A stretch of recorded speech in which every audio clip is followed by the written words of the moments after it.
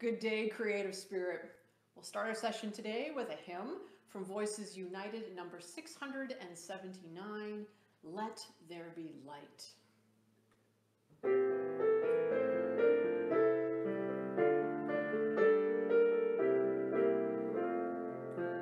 Oh, I should mention, sorry, verses 1, 2, 3, and 6. 1, 2, 3, and 6 of number 679. All right, let's try this again, shall we?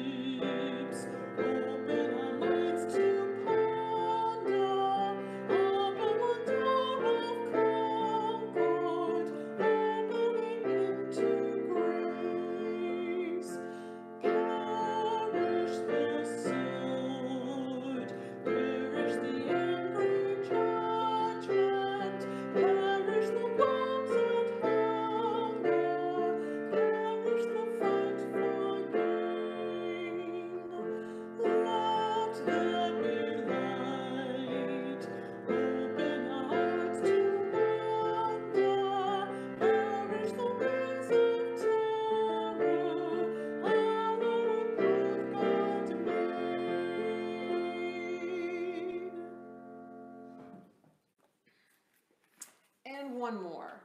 How about 684? Make me a channel of your peace.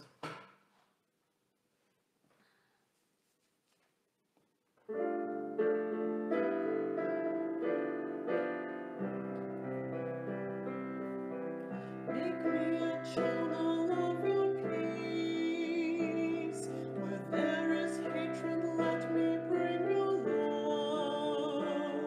Where there is injury, your healing power. And where there's doubt, true faith in you. Spirit, grant that I may never seek so much to be consoled as to console, to be understood as to understand, to be loved as to love with all my soul. Make me a channel of your peace. Where there's despair in life, let me bring hope. Where there is darkness, only light. And where the sadness, ever joy. Spirit, grant that I may never seek so much to be consoled as to console, to be understood as to understand, to be loved as to love with all my soul. Make me a channel of your peace. It is in pardoning that we are pardoned, in giving to all that we receive, and in dying that we're bound to eternal life. As you can see from my poppy today, we are certainly heading into Remembrance Day. So this coming Sunday is Remembrance Sunday, which means then that Remembrance Day is next week. And I would like to pose a question about how do we process the destruction of war? How is it possible to even process? It always amazes me that anybody could possibly process having been in war, coming out of war, having seen it. Yes, I cannot fathom. And for those that have had to process, how do they go about it? How do individuals process? How do we on the outside process seeing it as well? And I think that for perhaps individuals such as our Lieutenant Colonel John McCrae, and in writing poetry, in creating in Flanders Fields. That was part of his process, was to be witness and have to process within himself how to deal with it. And so he wrote poetry. And in turn, that writing of his poetry has then become something beautiful. And again, in turn, has created something that we can then remember the atrocities and remember all that has been given and remember not to have it be repeated. And the story that I'm going to read to you is about a director at Christ Church in Meaford, and when he went off to war and how he processed and what he did by saving bits and pieces of destruction, and the beautiful thing that he then helped to have create. And again, in turn, it helps us to remember not to have it happen again, to remember all that has been given so that we may see it never happen again. When the Reverend Harold Appleyard was appointed rector of Christ Church, Meaford in 1938, he looked forward to a lengthy tenure. He had been born in the rectory of St. George's Church, Clarksburg, and his father had been the rector both there and at Fairmount. This would be like coming home for him. However, the outbreak of war in Europe in 1939 and the terrible news of young men from Meaford dying overseas brought about a change of his plans. Signing up as military chaplain in 1941 with the rank of honorary captain, Appleyard soon found himself posted to an embattled southern England. The destruction appalled him. Homes, factories, and schools, and so many churches. Almost immediately, he began to collect shards of stained glass from the shattered windows of damaged churches. It is uncertain when he got the idea for the memorial windows, but his diaries reveal his intentions after only 2 months abroad. One night, he was on volunteer fire duty in the dome of St. Paul's Cathedral in London. There he met Mr. G.S. Shuren, an architect appointed by the Crown with responsibility for the ancient churches of London. Mr. Shuren was enthusiastic about the young chaplain's idea and referred him to the Cox and Bernard stained glass works in Hove near Brighton in Sussex. To Captain Appleyard's great joy, Mr. Cox offered to design and re-lead the glass to fit Christ Church, Meaford, and he would do it for free of charge in gratitude to Canadians for their war efforts.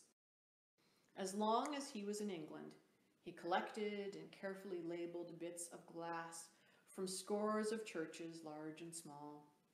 Then, when his regiment moved to the continent in 1944 in the wake of the D-Day invasion, he continued his quest in France, Belgium, and Holland.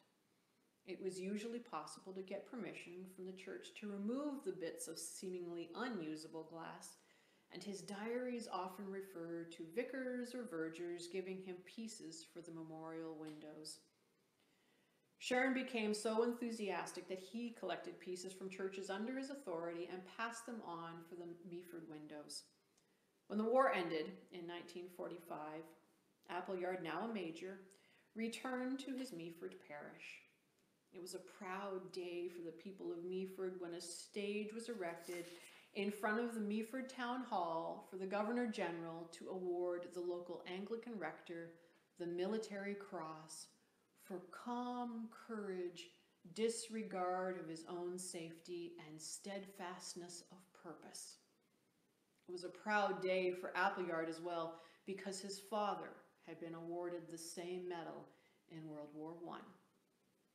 Then on August 11th, 1946, the memorial windows were unveiled by Mabel Randall and Winnie Hackett, 2 mothers in the parish who had lost sons in the war.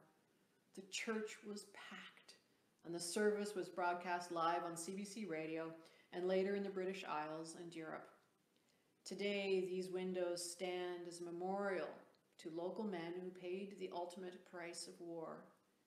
They contain many tiny pieces of colored glass from some 125 English and Welsh churches, as well as few from Ireland, France, Belgium, and Holland.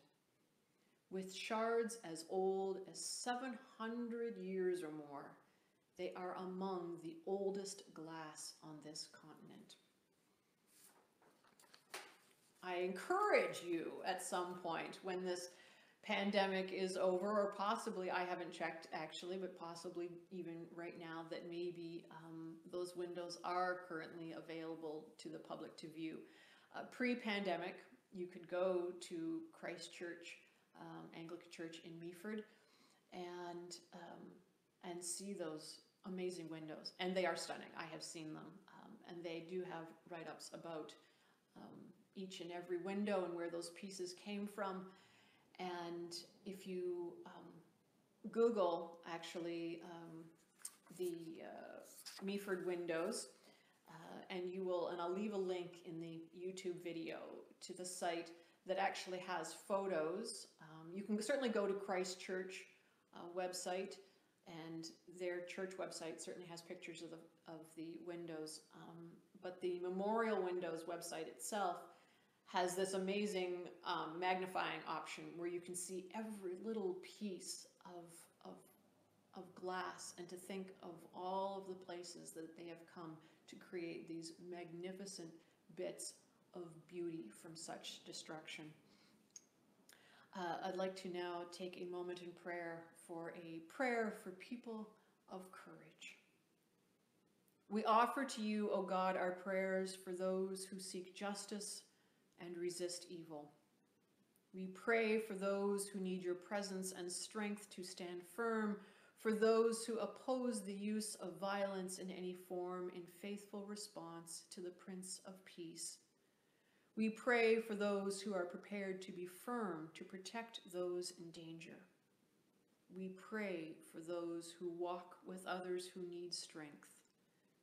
We pray for those who protest, those who organize letter campaigns, those who give sacrificially on behalf of others. We pray for those who speak the unpopular truth, who protect the unpopular victims, who choose the unpopular path of peace. We pray for those who do not let their desire for peace hinder the requirements of justice, and for those who do not let their zeal for justice override the call for peace. Amen. And I thank the Reverend Dr. Neil Parker for that prayer from the United Church of Canada. That question of how do we see destruction, and how do we process it? And I had said that, individuals like Lieutenant Colonel John McCrae wrote poetry, and our dear Reverend Appleyard took that destruction and had it saved, and had amazing memorial windows created out of it. But for us, a lot of us, we pray. And one of the things that we do, of course, at Creative Spirit here is create as our spiritual or prayer practice. And so we are going to be creating today poppies. And much like a couple weeks ago we did the negative space piece, this again is a negative space painting technique where we fill in our piece with thoughts and patterns and colors, and then we create the outlines of poppies, and then we paint in the negative space with the black. And the poppy, I have to read something. This is from the Flanders Fields, www.flandersfields.be in Belgium. And this Belgian website, thankfully, of course, was translated. And I love the fact that it says, "For the poppy has many aspects. It is irrepressible yet ephemeral, wilting but also uplifting. It is a vulnerable flower on the borderline between ode and elegy. For McCrae, the poppy kept alive the memory of a young generation that was nipped in the bud before it could bloom. I think that's just so lovely because oftentimes we all wear the poppies. Oh, sorry about that. We all wear the poppies. But painting the poppies it's about how we feel, right? And so sometimes it's difficult. This might, for some, be far too dark and depressing, and others it might be, the full embodiment of how they feel.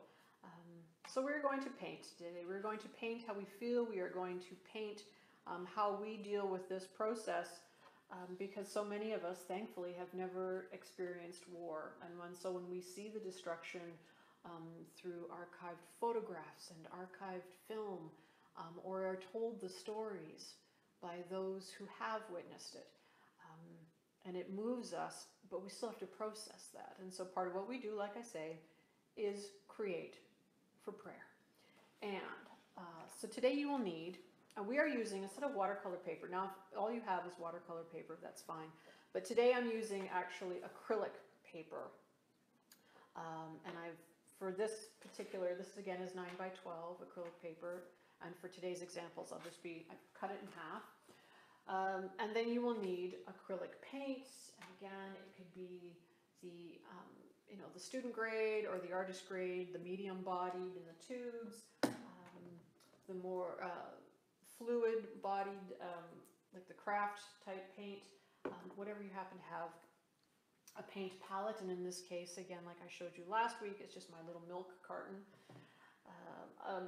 A makeup sponge is helpful in this particular case. A couple brushes, a flat, a small flat.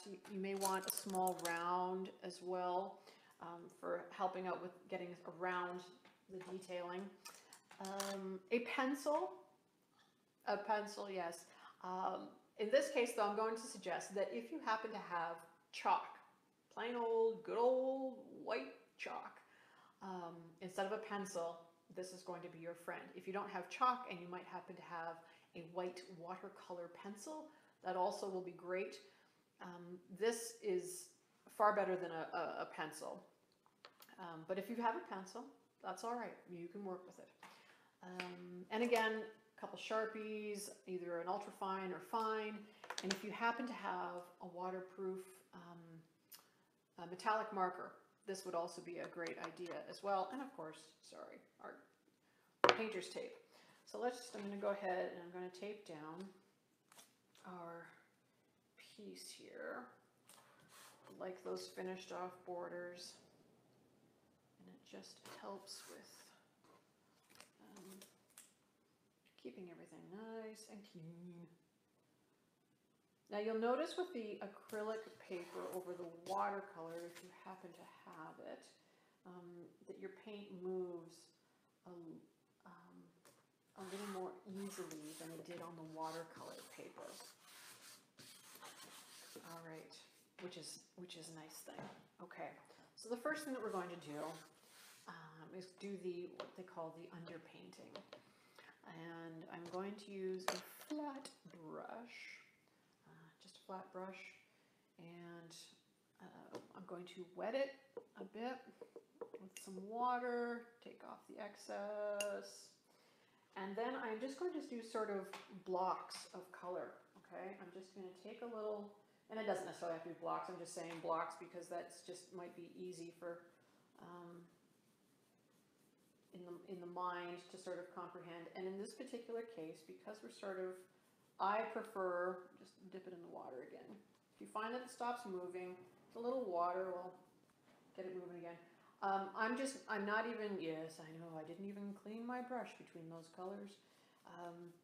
And part of the reason is that because I want the colors to sort of blend in. A little more water. There we go.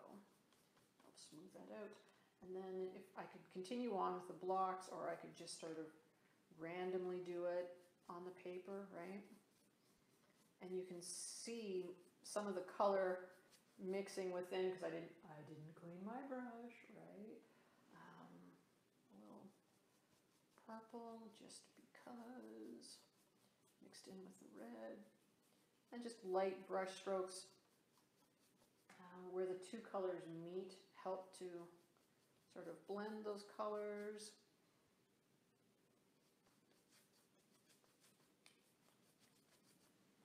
A little more here. And a wide variety of reds. So I've got some bright reds, I've got some purplish reds, I've got sort of like the wines or the burgundy colors, I've got some terracotta color happening here. I've got, like I said, some purple.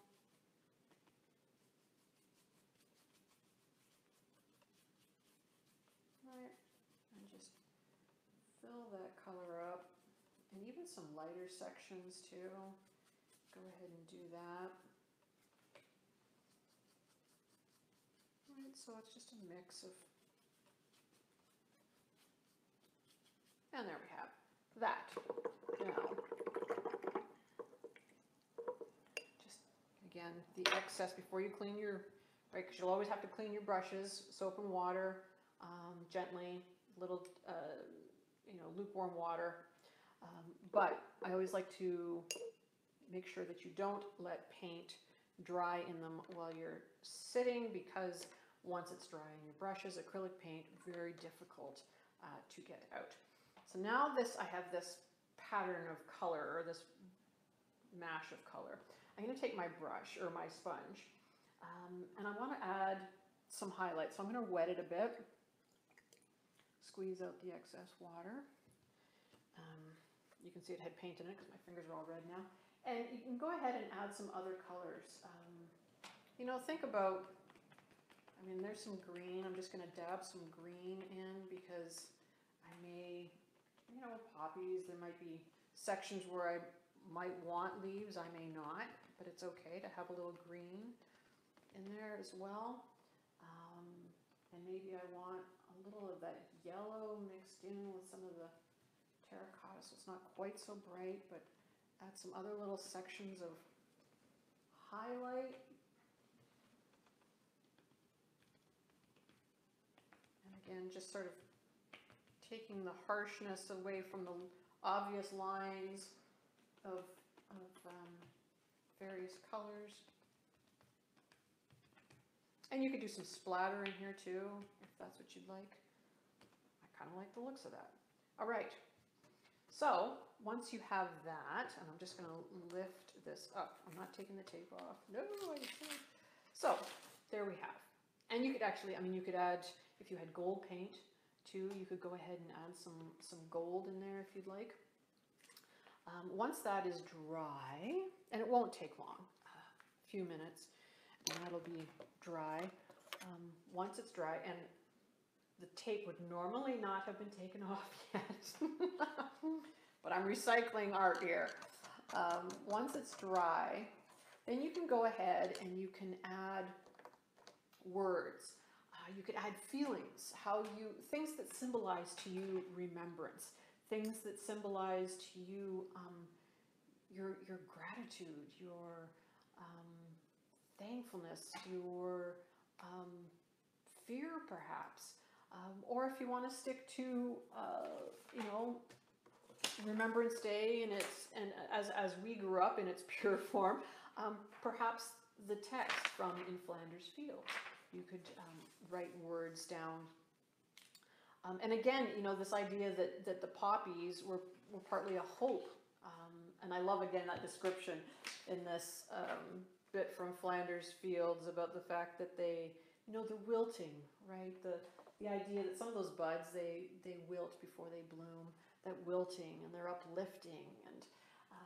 And so maybe there are words that you would like to add that are also, like I say, maybe there's some fear that you want to put down, but then there's that hope as well. And you could write in, you could do the whole poem if you wanted, and you could absolutely just do it in, let me do it in some finer ink.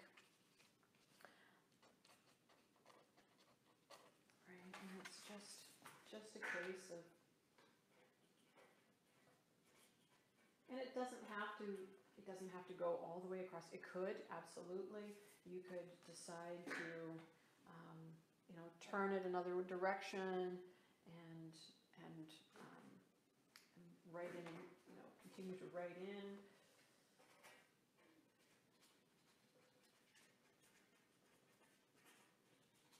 And maybe part of that hopefulness, so I've got in here Flanders Fields, you know, we are the dead, but the hopefulness side, I've got a gold metallic marker.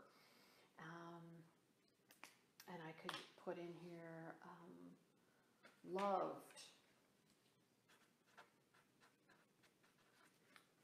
And were loved.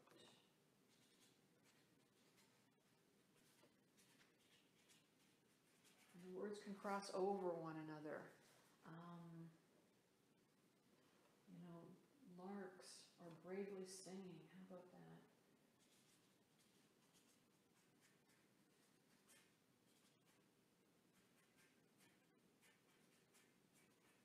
And don't worry if you accidentally spell something incorrectly or you write it and you're like, oh, where's my whiteout?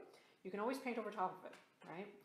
Not everything is going to be shown in here, right? So you don't have to worry about that. And let's see. And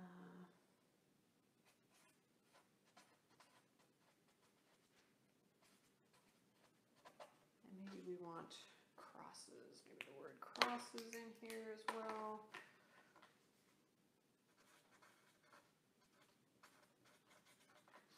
So you can put whatever words you would like in it and on it, okay? So once you've got that, then you take a look at it and see where some of the colors are. Again, you could add more on top of it so that the words, maybe you don't want words completely screaming out at you. So like I say, you could always add a little, I like gold. It's the shiny, right? Shiny, sparkly, I know.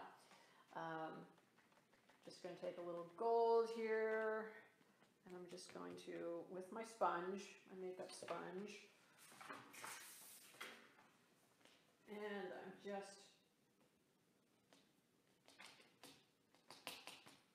going ahead and taking a few places that maybe I don't want to be quite so pronounced, or maybe more pronounced, I suppose, depending on how you look at the gold. And then, and if, like I say, splatters are a lot of fun. So go ahead and take your paint, take your brush, load your brush with water. So when you dip it in, don't scrape it off the side of the jar, right? Don't do this. Just make sure you can shake off a little bit of the drip. Load it up with some paint, and then do this, and it will splatter. And I can tell you by the amount of splatter that I had to clean up from the kitchen counter that it splatters good and far. So make sure that you have some paper. The green thing, the green mat here did not cover up nearly enough of my splatter area. So there's a heads up for you. All right, sorry, Mom. Now, once you have this, next comes the chalk and outlining of outlining of your poppies. And the beautiful thing about chalk is that it is easily removable. Now, I forgot to bring a Q-tip, but a damp Q-tip erases. So once this is dry, remember this will not be reactivated by water. So a damp Q-tip is perfect for cleaning up a chalk line. Now, if you don't have a Q-tip, then I will show you on a dry spot here somewhere. If I were to, when I'm doing my outlining of my poppy, right, and I thought, oh, that's not how I wanted that to go, and I'm hoping that you can see this, then even just a damp cloth, it doesn't have to be soaking wet, just damp, and look at that. No paint, but takes the chalk right off. Yeah. Carolyn will never know that you do it all. No, I'm kidding. So, yes, go ahead and do your outlines. And you could have And, you know, hold the chalk lightly, and just, it is really not about, these are, you know, shapes that they may or may not to you at the moment look like much of a poppy, but think of sort of the front side of one, or maybe a side view. Let's see, maybe a side view. How's that going to look? Maybe like a side view like that. And then I found that where you might want a stem, it's just easy to go ahead and give yourself a little line with the chalk. Don't try and do both sides of it, because you can do that easily with the paint. Just give yourself at least an acknowledgement of where that line is going to be, right? And you could do some of the droopy little blooms, blossoms, right? With a droopy stem, and maybe give yourself some idea of where a leaf may happen. And then take your paint, take a small brush, and with your black paint,